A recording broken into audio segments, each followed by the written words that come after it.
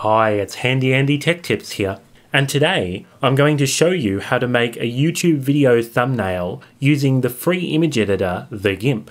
So using this picture of the coastline, I'm going to make a thumbnail for my upcoming video, A Day at the Beach. The first step is to crop the image. Let me explain why. Most cameras take photos in an aspect ratio of 4:3. This means there are 4 units of width for every 3 units of height.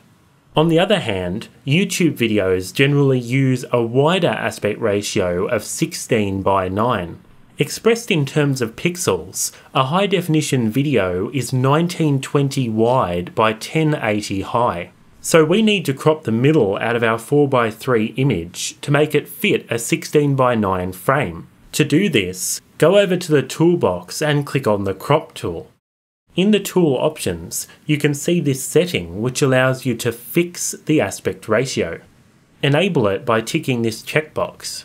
And then in the text field, delete the existing value and type 16:9. Now you can go to the image and start dragging out your crop area. So I'll just get it here.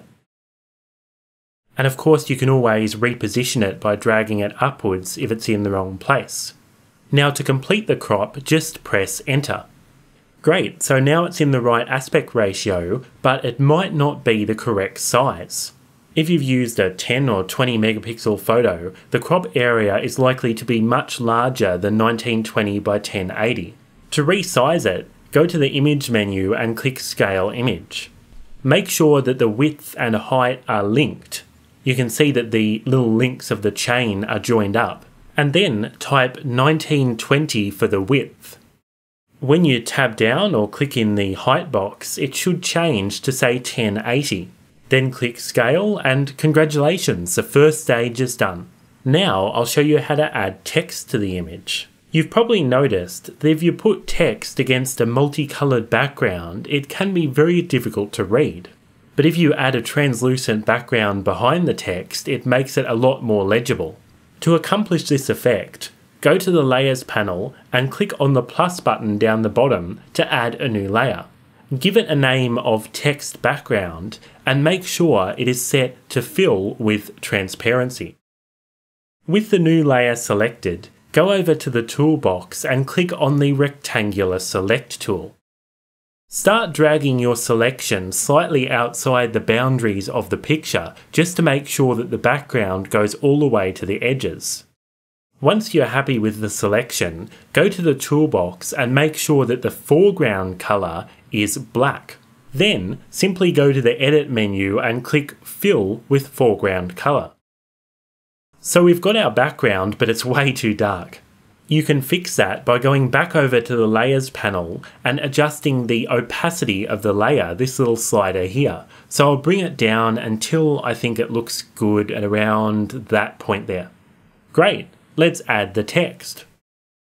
Click on the Text tool and then drag out a box that roughly matches the area of the background.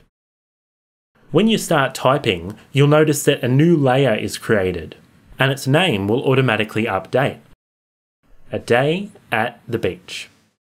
Now let's format the text. You need to select all of the characters, like so, and then go to the toolbox and click on the Center Alignment button. You can change the font size and colour by using the pop-up dialog that appears above the text field. So we'll just make it quite a bit larger.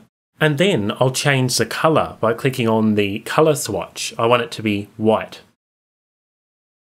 I've also noticed that the text is not vertically aligned with respect to the background.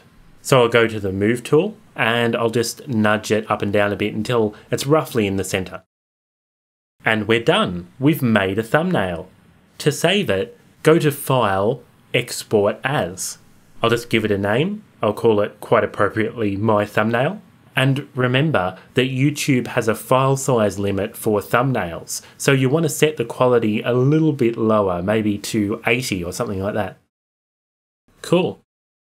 Hey, I'm Handy Andy and I really hope that you enjoyed this video.